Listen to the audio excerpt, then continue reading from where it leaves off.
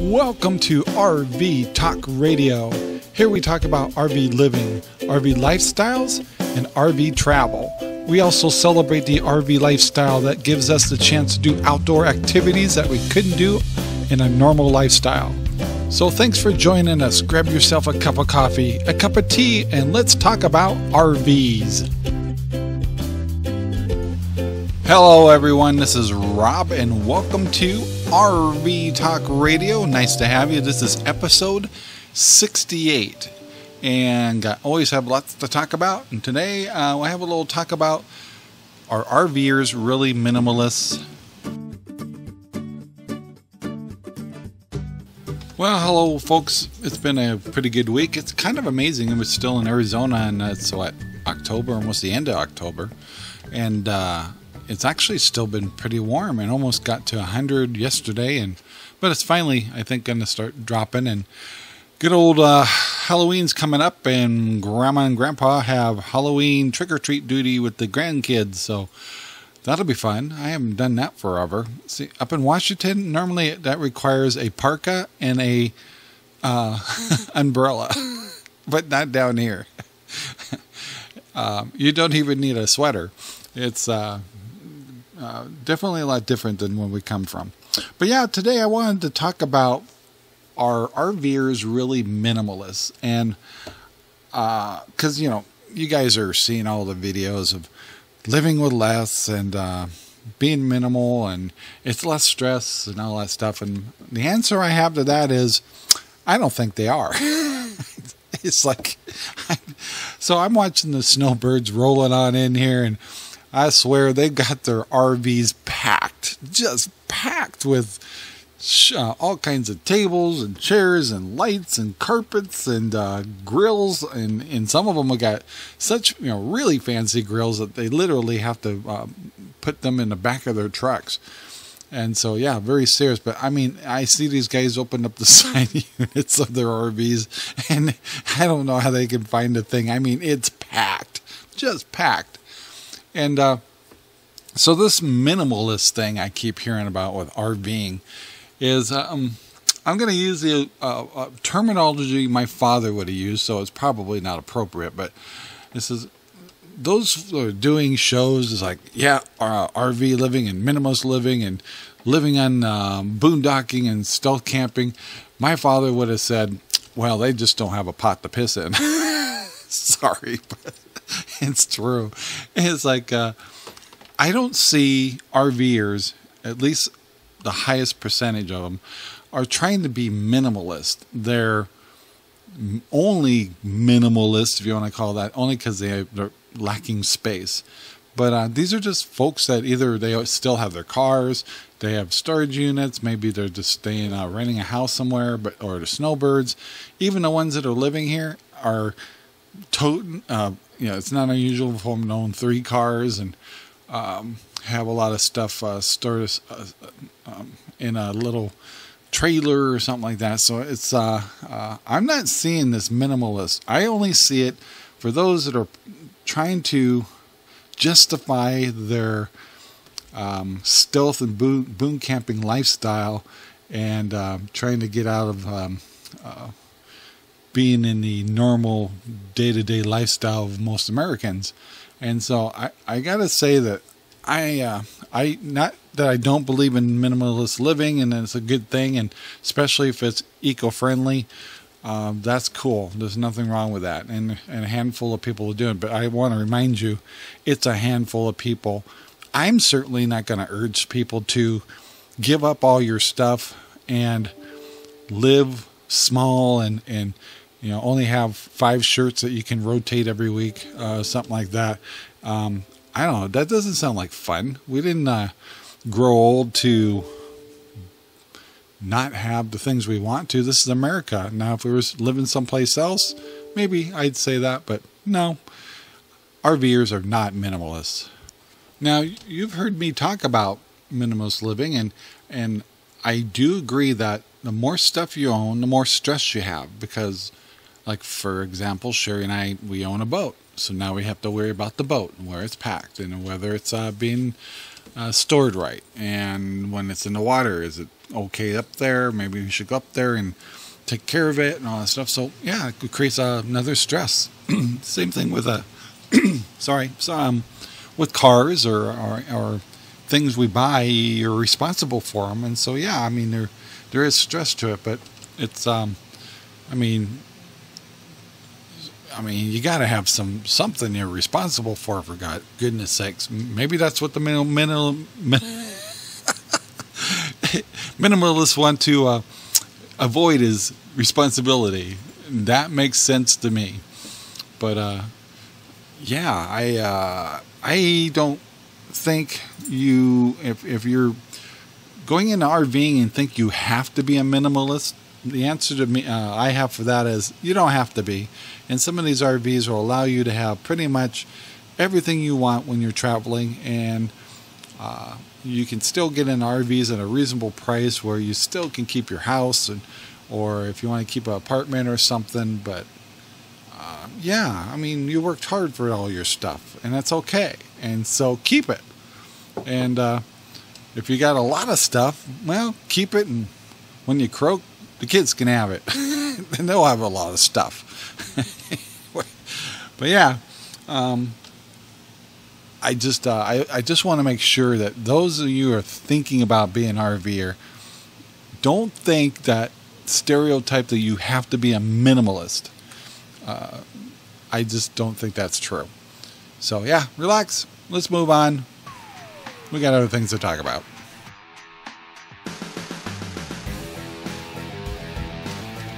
Well, I got to let you know that we're definitely we're sponsored now or supported by Good Music Radio, which is an internet station that we've created, and it's actually designed to actually help support this show. The two shows are not they don't work together as far as their programs on my program or vice versa. Anyway, but if you get a chance and you've never tried internet radio before, what's really cool about it is if you like the channel you got, you just just go to goodmusicradio.com. There's a little link there. It says download the mobile app, and will give you a little music player to put on your cell phone. And so you just put your earbuds on, and you've got 24/7 music. They play awesome music from past and present, all classic music. And it's kind of designed to be music where you kind of go, oh wow, I haven't heard that in a while. Anyway, it's kind of designed that way. And anyway, so we were having a lot of fun with that. You get a chance, check them out, see if you like it. goodmusicradio.com. And the other thing I wanted to remind everybody is don't forget to go to rvtalkradio.com and give us a shout. I'd love to hear from you. Also, once in a while, we get people that say, we'd like to be on your show, and they're kind of embarrassed to ask, or they're kind of shy and they think they're imposing, and they're not. It's just we cannot monitor all the channels and stuff out there that are going on. And no, you don't have to have a channel if you're just RVer that's in the area and you just like to tell your story. Especially if it's unusual, if it has to do with, some of them are medical related, some of them are career related, some totally throw us, and so it's really cool to get the different styles of RVing, and that's what we're all about, the RV living lifestyle.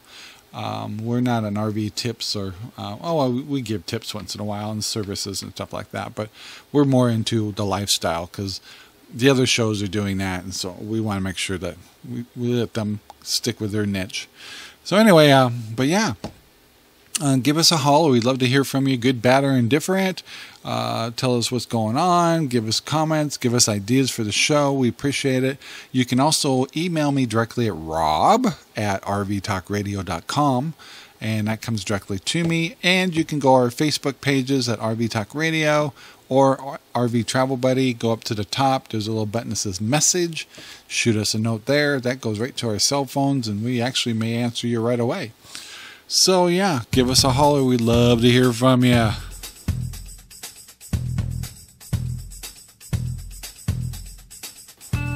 Well, it's kind of funny to watch the different kind of RVers come in, especially the snowbirds. And, we're talking about the minimalist living and stuff they carry. And it's really interesting to watch some of them that set up, come in and set up. And some of them will come in and Oh my gosh, they're just like an ant pile. Just go, getting all their stuff out. Beautiful carpets, special lighting, fancy chairs, a table. Some of them will actually bring out a full yard setup, table and chairs. And it's like, how did you even carry that? I think they assemble them. And, you can see they're kind of getting ready to set themselves up for 3 to 5 months here. And even on their awnings, they'll put a little extension thing on them to help keep this glare of the sun down. And they'll get these special lamps, and some of them have special mosquito candles, and it's amazing. It's like, huh? And then they're setting up their television. They got all these dish things, and some of them will pull out plants, and it's like, wow. And then the next guy will pull up, hang out, and then they're hanging out just as long. And literally, my neighbor here, I'm looking at, doesn't even have a chair out. And he's a smoker too, so he'll come out and just sit on the step of his motorhome. But it's like they just don't want to get comfortable. And so I find that kind of interesting. How everybody, how people try to turn their RVs into their home and settlement, you might say, and that's human nature, I believe. But every once in a while, somebody just kind of throw you and go, huh? They're not putting anything out. No rugs, no nothing, no chairs, nothing. I think my neighbor, he does have a little table out, and only because I saw him pull out his barbecue ones, and it's one of just little ones, and the same kind of one we got, the little grilled things. But yeah, it's and then. Others, they even get more elaborate with their dogs. Like here, they'll let you put up the little fences. So they'll have these elaborate little fences around their RVs so their little dogs can run outside. And which is probably good so they're not running out in the road and stuff. But, I'd love to hear some of the stories that you guys see of some of these people that come in with their, especially the snowbirds, how elaborate their setups are. And like when we walk around at night, they're outside and they got these special little tents with little walls on them that have screening to keep the bugs out, with their outdoor television systems, and having, I assume, a nip or at least a drink of some sort, and enjoying the evenings, which is really cool. And that's what it's all about. But once again, it's like some of the inventions even that you see, and there's other folks who'll come down here with sports cars, separate from whatever rig they're pulling or whatever, and then they're covered, and it's like they come down to Phoenix so they can drive their Corvettes and special cars or Sportsters down here, that apparently they come from places where the weather isn't as good for that. So it's like 5 months of enjoying Phoenix and nice weather and bringing your sports car down. And same thing with special motorcycles and Can-Ams and things like that. So yeah, it's really amazing. But yeah, I'd love to hear your stories of what you've been seeing lately. And the fun part is usually the people who bring all that stuff out are really sociable people too. So it's almost like, and of course we all know about happy hour. So usually if people are out and about at 4 or 5 o'clock in the afternoon, also means it's probably a good time to have a nip, or good time to go meet your neighbors. Here it's a little bit later because it cools off, so it's more like 6 to 7. But yeah, please let us know what you're seeing out there. I find it quite humorous and fun, and gives other people ideas too. So yeah, nothing wrong with it. Of course, the other thing it kind of throws you is, like, for example, we got a person that's next to us that has a trailer. I bet you it's not more than 23, 24-foot trailer. And I got to meet them, really nice people. And I guess they're just taking a year off and traveling the United States, which is cool. But what was amazing, in this little trailer, they come walking out with 2 dogs. One was a Great Dane, and another one I think was just a regular lab.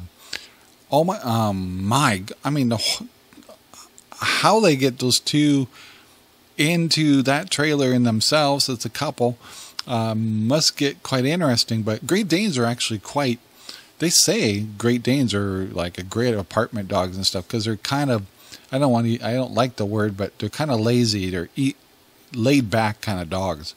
So yeah, they're not. They can be a great small living area dog, even though they're gigantic. And then I was laughing at him because I'm at the dog park and he's just like me. He goes like, yeah, if I'm going to have to pick up poop, give me something to work with. So he's got a lot more to work with than I do with Cinder. But yeah, big. So somebody, and then other rigs would come in with 3 little dogs and a cat. It's like, wow. And it's a total madhouse. And it's like, wow, I don't get that sometimes, but if they're taking good care of them and the animals are happy, I guess that's what it's all about. But yeah, I do find the little dogs can be quite irritating. They can be quite yappy, but big dogs can do it too. But it's, usually the little ones, they hear the wrong sounds and yap, yap, yap, yap, and it can be all night long.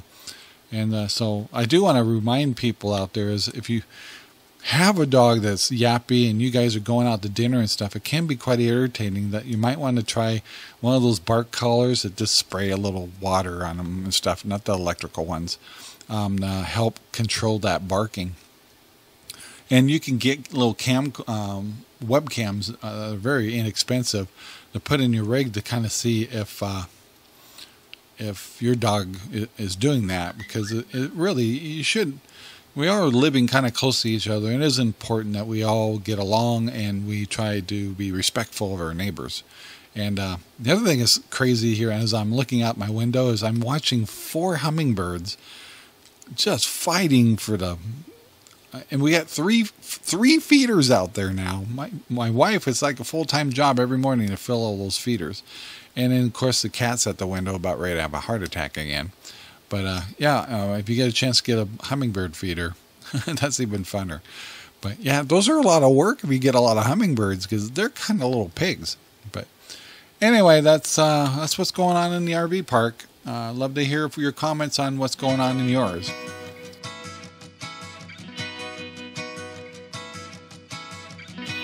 Well, as promised, I told you I was going to do this again, and I thought it was kind of fun.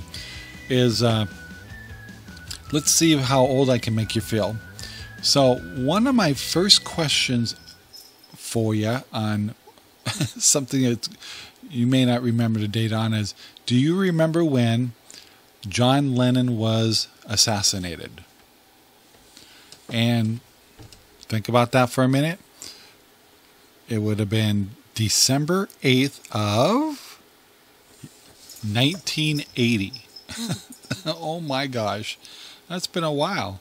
That would be like 36 years ago. Man. Okay, I got another one for you. Ready? In fact, I think I'm going to use another singing star. So this one might be a little harder to remember, and I don't remember. I got to look it up. But the question is, when did... and all of us remember John Denver, and he died in a plane crash because he was actually very interested in flying, and he was flying an experimental aircraft. I believe in California coast he crashed. And so anyway, the answer to that is, well, do you remember? It's October 13th of 1997. Which is like, what, 19 years ago? Wow. So it'd be amazing if he still was alive today, what kind of songs he would have come up with during that time, because he had some really neat stuff. But okay, we got one more. We're going to do 3 of these, so here we go. All right, here's a good one for you. When was the first microwave oven invented and became commercialized? And the answer to that is, dun, da, da, da. Oh, I was going to ask you what company too. Okay, ready? 1967. I was only 7 years old. And it was introduced by the Ameri Corporation. And anyway, well, obviously the rest was history.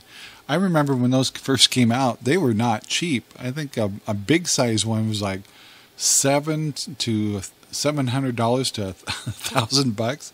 Now you can get one for $29.95 out of Walmart.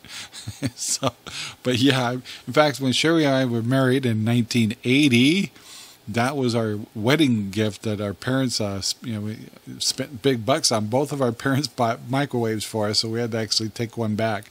But I think one was a Litton, and another one was, I don't remember what the other one was. But anyway, yeah, it was a big deal to have a microwave in your house. And being a young couple, we were really happy to have one. And so thanks to our parents. But yeah, 1967. But, I guess it took a while for them to make them really commercial. So that's how it is. But yeah, it's kind of fun to think about those things. Even names and expressions of things that we use, even at age 30, 40, and 50, the millennials look at us like, where'd you hear that? So it's kind of interesting to see how times are changing. But boy, times are going to be changing after the election, eh? So yeah, I'm not going to take a side on that stuff, but I do have a little beef about some of that healthcare stuff. I guess it's going up another 25%. And I saw some numbers come across that was like, oh my goodness. And the numbers, not only are they high, but so are the deductibles and stuff. So what's the point? So once again, it seems like that healthcare system set up where the middle class, us, have to pay the big bucks for it. So the folks that are low income can get it and get government assistance. So that didn't work out too well. Except for minimalists, I guess. So anyway, yeah, that's all I'll say about that. But healthcare, that's definitely me and Sherry's pet peeve. All right, let's move on.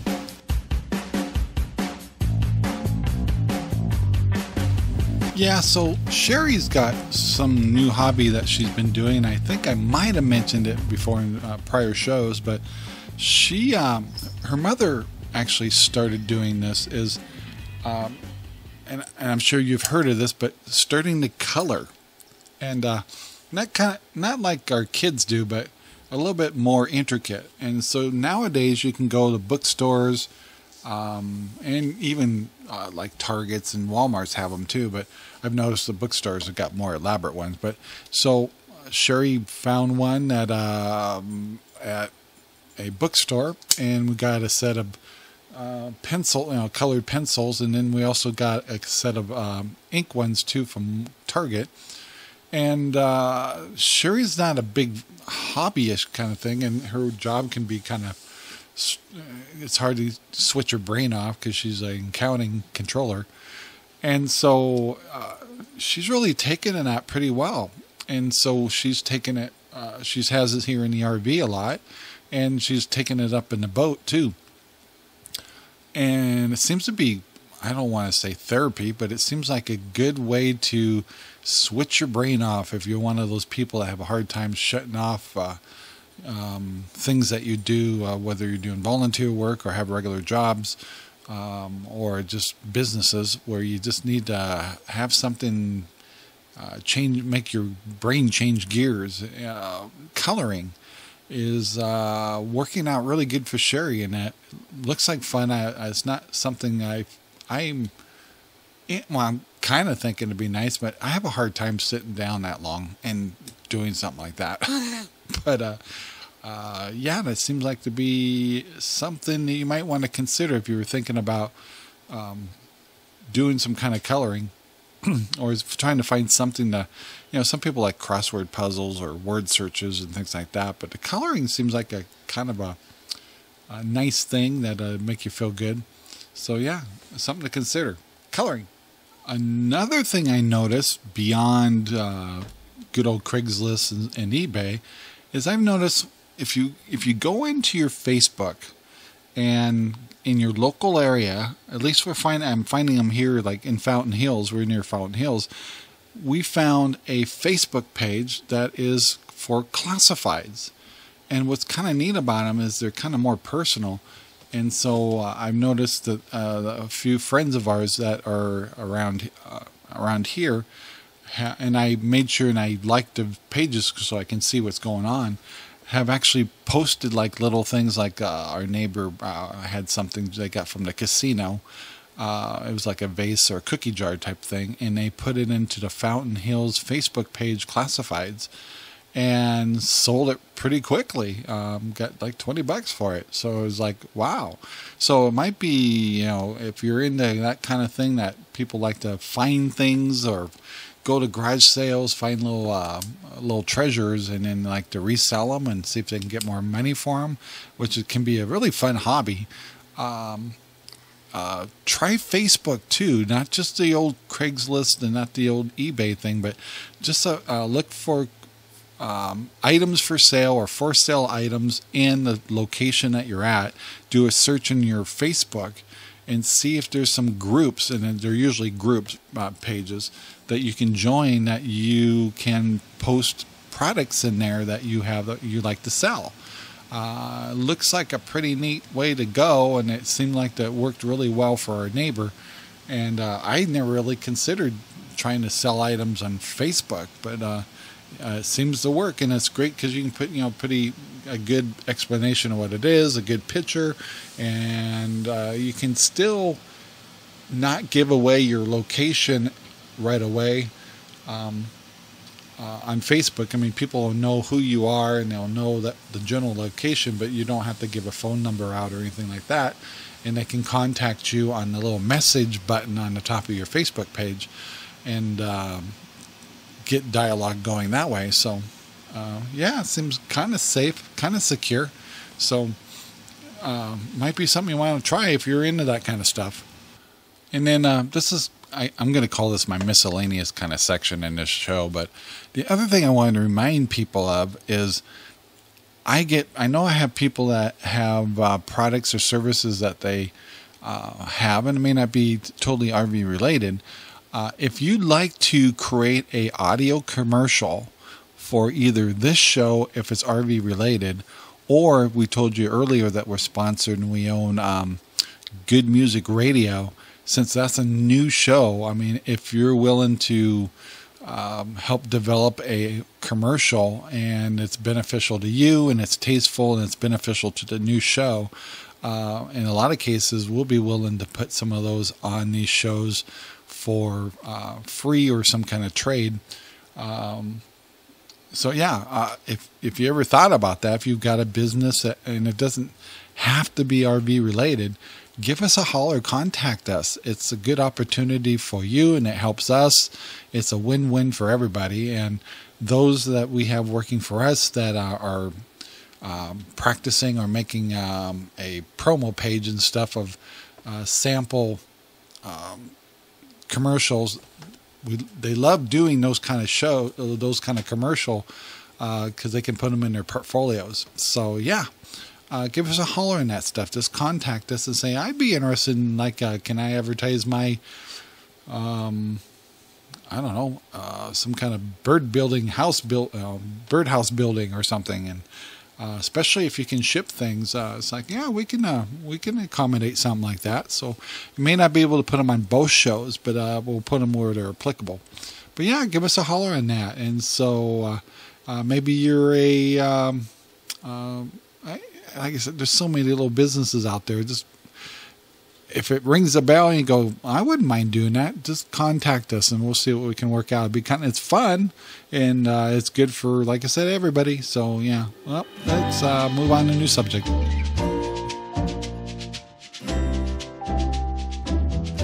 The next subject I'd like to talk about is flags. Yep, flags. And we have one, and if you watch some of our videos, once in a while we'll take a picture of it if the wind's blowing really neat. It kind of looks, especially with a sunset or something. But there's a gentleman, a couple that are a couple rows down from us that have quite the intricate flagpole in the front of their fifth wheel. And they actually display several different kind of flags. And it's kind of fun because when you drive by, you go, what flag did they have up today? And it's kind of a fun little hobby. So if you ever considered You can get elaborate with your flagpole, or you can get one kind of pre-made from Camping World. I've actually got kind of a cheaper one, and amazingly enough, it's very tough in high winds, and we get a lot of winds here. And it's been very durable. My RV Travel Buddy flag we had up for quite a while. And remember, it's sunshine and stuff, and it finally faded out to a point where it's like, all right, I have two of them, and so our new one is our RV Talk Radio flag. And I'd like to get more different kinds of flags just for the fun of it. But nice hobby. So, I mean, if you're into certain states or POW support, I've actually even see Civil War flags. I know that's controversial, but and then there's some other ones, and so it's kind of neat to drive by and go, which ones you got up today, and then try to figure out which one it is. And so you can have fun with the neighborhood too, and it can be a nice little hobby. And not to mention, you can put a good old fashioned American flag up respectfully. And I think the big things with those you got to remember is to try to support when there's half-mast kind of situations going on. So you have a little more responsibility with that. But with your normal flags, typically you're okay to just leave them at full mast. But yeah, I mean, they're really easy to put on. They can go on every rig. You can either have them mounted onto your ladder of the back of your fifth wheel. These guys have literally have their flagpole in the front of their fifth wheel. And an interesting kind of ground bracket thing that they've done. So they've got a pretty beefy pole, and so it's a lot beefier than mine. And then I also see some people that actually have solar lights pointing up towards the flag, so they're lit up at night. So it's like, like I said, some people really get into this stuff. So along with all that furniture they brought, they bring their flag poles and then store away another 20 or 25 flags that they can rotate on their flagpole. And some people just put one flag up. For us, it's always going to be RV Travel Buddy or RV Talk Radio, because it's just seems like the right thing to do when you got a company like ours. But flagpoles, it's something you might want to get into. It's a nice hobby, and it's not that expensive. But a good flagpole could set you back over $100 up to $200. Or you can make your own that can break down. That's easy. Just remember, just make it easy on yourself, and to break down and be able to carry around to the different locations that you go to. But I just think that'd be a fun hobby. The next little hobby I was going to tell you about, I actually just discovered, and I'm kind of thinking, I don't know if a lot of people know about this, but for example, we've told you about the radio station Good Music Radio. And I'm bringing it up only because as we dive into things, we learn new things that are going, I didn't know that existed. So another thing that you could actually pull off in your RV, and if you're into this kind of stuff, is making radio station jingles. Not the kind that, I know some of you will laugh that watched Nomadic Fanatic thing in the back in the old days, but what I'd like to ask you to do is get on the internet and type in radio station jingles or radio station IDs. And you probably never really thought about this when you listen to the radio, but you'll hear them, like there'll be a station ID, and there might be some people in the background going, yeah, I listen to them all the time, and blah, blah, blah. And there'll be this funny noise or different sounds of music, and there's companies that actually collect soundtracks of I don't know how they're getting them, of the different singers like Britney Spears or something, going where they'll say yeah, I listen to them all the time, or yeah, rock and roll all the time from Aerospace or something, Aerosmith. And oh man, so to do that really would only take like a mixer board, computer software of some sort, because really what you're trying to do is distort your voice, chop up music and sounds. And for example, and how that would work is, let's say my company would come along and say, okay, I need 10 station IDs. So examples of that would be, you're listening to Good Music Radio, and maybe some comment of like, the greatest hits, only the best country, blah, blah, blah. little snippets. And so, but only with more jazz and maybe some reverb in it and music in the background. Anyway, and so we'll do station IDs. Jingles would be little sayings and things like that, like you're listening to great music all day, or 24/7 rock hits, classic hits all day, and or morning shows and things like that. And so people pay for that. Some companies will pay for that. And I'm kind of thinking, man, I might just, I do have a mixer board, but it's for a podcast, but a little bit more intricate one where you really can blend your sounds and music and distort voices and things like that. And you put up a website and then you start building your portfolio. And companies like ours are the kind where you want to contact us and say, hey, I'm trying to build a portfolio. Can I do a couple commercials? Or not to mention you could do commercials for other people too, especially if you just got that sound that people like.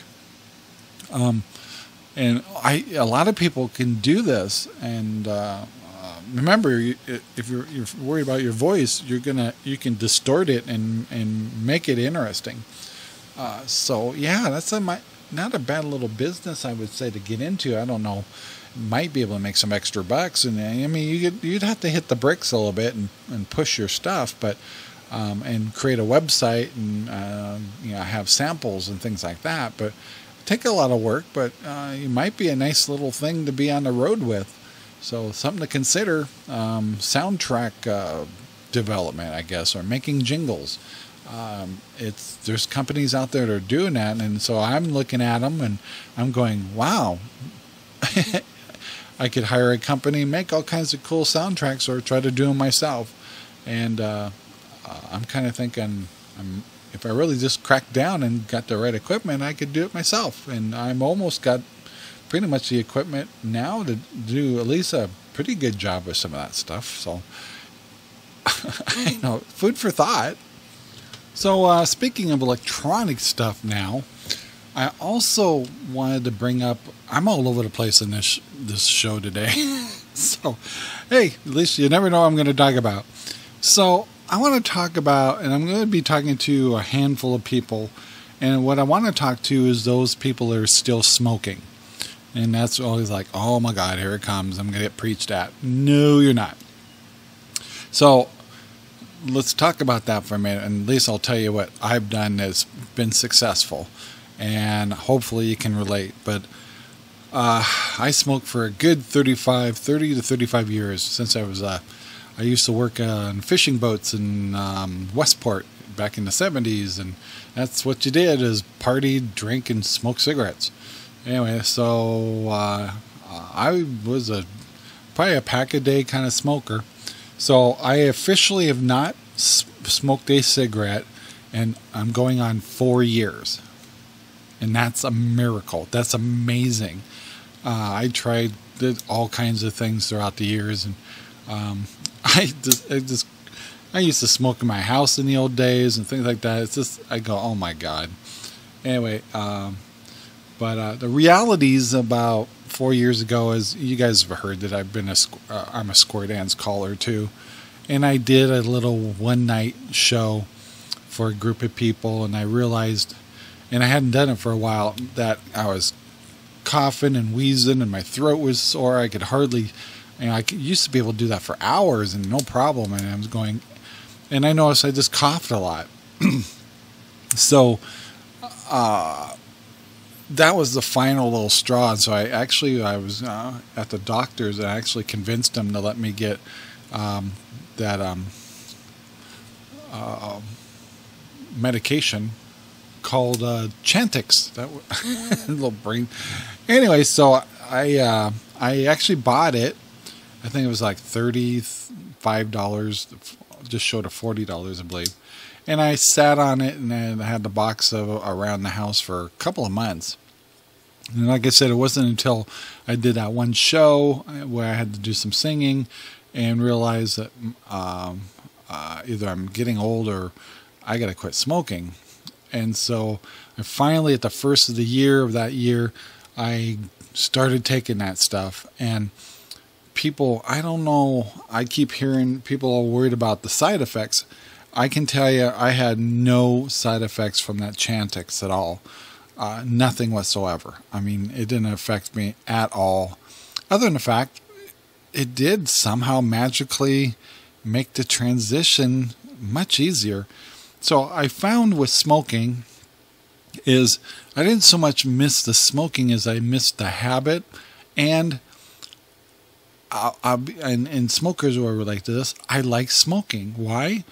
Because a lot of times, like like this show, I'll be talking and it's like, all right, I need to stop for a minute and think through what I want to do in the next module. And so it's nice to like go outside and have a smoke and take 5-10 minutes to clear your head. And it's also true with like web design and things like that. A lot of kind of work that I do, it's nice to stop, clear your head, and get a new battle plan.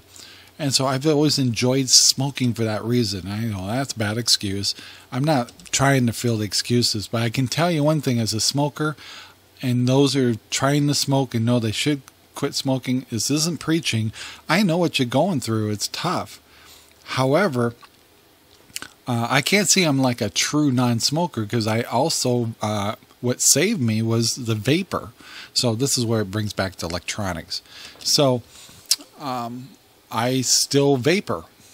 Some people call it vape or whatever, but it's electronic cigarette, but they don't look like cigarettes what I'm using, but you can get some that look like cigarettes. And let me tell you, first of all, the savings of maybe $300 a month in not buying cigarettes shows up in your wallet quick. You'd be amazed when you can keep a $20 bill in your wallet for more than a couple days instead of stopping at a little 7-Eleven to keep having to buy a pack of smokes. I totally understand that. The other thing is the coughing and wheezing went away pretty quick.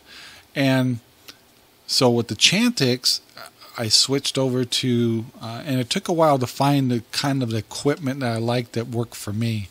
I find that everybody's a little different, a different kind of vapor thing. I actually have a large battery with what they call a tank, and I used to be a menthol smoker, so I use something that has a menthol taste to it. And other people, they like the different flavors where you can get all kinds of flavors. Anyway, so it takes a while to kind of home in on what you like there, but I can tell you one thing: it doesn't irritate people, and your car will smell good again. You can actually vapor inside your RV or home, and nobody will know. I think the only drawback is you do get a little bit of a film on your windows in your car, but nobody smells cigarettes. No funny smells. You don't smell like cigarettes. You'll feel better, yet you still are fulfilling the habit. And that's really what it is that habit. And a lot of us who have been smokers for a long time like that 5-10 minute break to clear our minds. And you go, I don't want to give that up. Well, you don't have to. You can even go out with your buddies who still smoke and use your vapor. And you don't feel weird at all. And you actually have quite a few advantages. I even noticed the other day I was in a casino and we're waiting for get called for to eat at a restaurant. So we, right outside of that was the non-smoking area of the casino, and the little signs are saying this is a non-smoking area except for, I couldn't believe what I read, electronic cigarettes are okay. I'm going, whoa, cool. So anyway, really you could get away with using electronic cigarettes in other places, but you still got that stereotype you got to deal with, and not to offend other people. Like I occasionally will see somebody who's vaporing, and usually it's young folks that don't care about others, walking around in Target and using it, or in a restaurant and things like that, and it's just not appropriate. Whether the fact that it doesn't have a smell to it and it doesn't smell like a cigarette or anything, still, if you want to get people to accept folks that at least do the vaporing, you need to also respect certain areas like eating areas and public places that just, to be appropriate. You shouldn't offend anybody if you're in a park, even though cigarette smokers can't smoke in a lot of parks now and things like that. But and then a lot of times the same rules apply to both. And you can't use it in an airplane or something like that. And no, you do not have trouble carrying your batteries or your tank on an airplane. I was cautious of that and found out it was not a problem at all. You still got to make sure and show it, especially the liquid. Anyway, much more affordable, easy to maintain, much better lifestyle. And then the other thing is you can use the juice to reduce the nicotine as you go. And I literally went from, I think 24 milligrams to 12 down to 6. And now I only use 3 and sometimes 0 and mix the two. And so when I decide I just don't want to use the vaporing for more than a day, my body isn't going nuts or nothing. It's kind of a nice feeling, and I feel better. I'm not coughing as much and things like that. So if that's helpful to just one of my listeners, then I've been successful. It's kind of like the pet thing. We talked a lot about the pets and the vaccines. If it helps one dog live a little longer, then great. I hope I've been helpful. So hope that helps you with thinking that if you're trying to quit smoking. There's the Chantix did work for us. I think you could get away without the Chantix and go into the vaporing with an open mind and realize you got to find the right equipment, the right kind of vapor equipment that suits your needs and fulfills your habit, you might say. So, and finding the right flavor and things like that. But yeah, there you go. Last thing I kind of like to talk about today is RV living in general. And one of the biggest observations, and sometimes I have to kind of stop and think about it, but so, we told you guys that for 5 years we were kind of stuck doing a 9 to 5 up in the Washington area, and we lived in an apartment, and we very rarely had a chance to meet anybody. There was exceptions to that, but we did meet a few folks, and we certainly very rarely had a chance to go out to dinner with anybody because we really didn't know anybody. And we were in this area and working at a business, aerospace up there, and around lots of people, and we're just in our own world. And not that we didn't want to be, it's just you get kind of secluded and you get kind of in your routine. And it was really only the weekends that we really meet folks. Especially we did a lot of extended RVing, so we kept our RV in a different location and go up there every weekend. So I got to thinking here the other day, and it's like, in a time short, I haven't even been here a year, and amazingly, almost weekly, we go out to dinner with some couple, or just yak with one another. And we've actually been outside where someone will come around and is like, sit down, and we always keep extra chairs in front of the RV. And our social network, you might say, it's changed so much, and I almost had to learn how to do it. It was like I almost have forgotten what it was like to go out to dinner with other people and socialize and take time to visit and exchange ideas. And so anyway, so if there's anything I really want to compliment about the RV lifestyle, is how much easier it is to run into people, especially if you got a pet, because we meet a lot of people in the pet park. But just walking around the area, and eventually you just kind of sometimes it takes, you say, I'm going to walk tonight, and so and maybe you'll go a quarter mile in an hour if you're lucky, because you keep stopping to talk to people. Nice problem, really nice problem.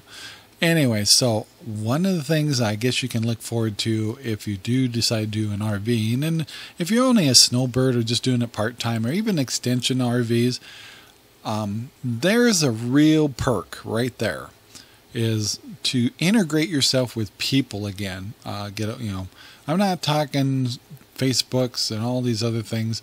I'm talking about real people, talking real conversations, shaking hands, things like that. I have one gal that comes out and says, "Can Cinder come play?" And we take Cinder to the park just so the dogs could play. It's just cute stuff like that. And some of it can be kind of irritating too, so sometimes you just don't want to be bothered.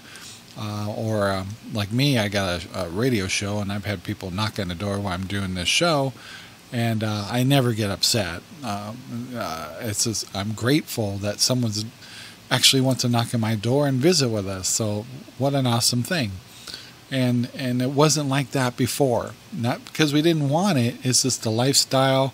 Even when I remember owning houses, and I've owned houses for 25 years, there's times that you just, sometimes we were in neighborhoods that we really didn't know our neighbors at all. And then there's others where we actually were kind of close with our neighbors. But even that was kind of still secluded. So yeah, it wasn't until when you did something with the community, something you realize, oh, you're my neighbor? It's terrible. So I don't know, I just want to make, you always hear me hear the pros and cons of RV living.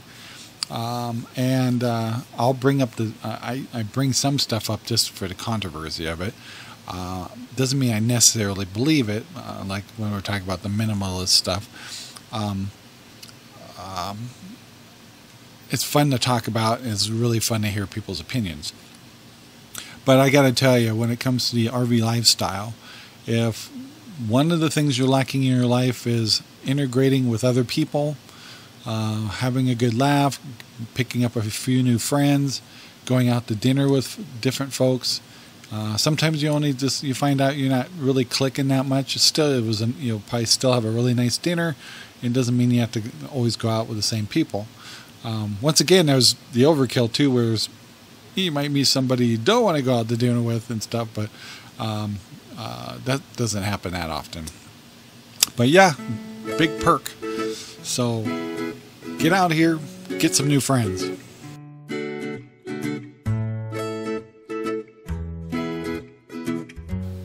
Well, it's that time again. It's getting to the end of the show. Did I ever mention to you guys that we really appreciate you? Every week we keep growing a little bit, and people don't see our statistics that much because it's the podcast part that we see, and we get those reports all the time. And every week it's just getting better and better, and I got to thank you folks for visiting us, and we do appreciate the feedback we get. We're not always dead on, and sometimes we're just having fun with you.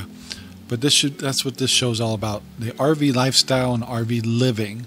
And we're just one example of it, and then we try to tell you what we see around us. And a lot of it's very truthful, and you'll notice when you watch some of these shows, they sound really one-sided, like everyone's doing it. That's not true. It's just not true at all. Everyone's doing it differently in their own way. And that's what our message is all about. If you decide to be an RVer, do it your way. And no, you don't have to be a minimalist. And no, you don't have to sell your home. And can you enjoy all this and give up everything and all that? Yeah. And it can also be a great tool. And if you have a health issue and need to get cancer treatment, RV is a great way to go to another state to get something like that done. On and on and on. But yeah, that's what we're all about. And thank you. And don't forget to contact us. We'd love to hear from you. And I hope that you continue to stay with us for episode 69. We come out every Monday. Make sure to set up your cell phone to listen to podcasts. There's a lot of great podcasts out there. So we support them all, and no, we're not offended if you're listening to other RV shows and stuff. We know there's some really good ones out there. We highly support them, and they do have some great shows, and I hope you can say the same about our show. So I want to tell everybody to please be safe out there. Don't get caught up in the stereotype, and just do it your way. I'm Rob Scribner from RV Talk Radio. See you next Monday. Thanks for listening. Bye now.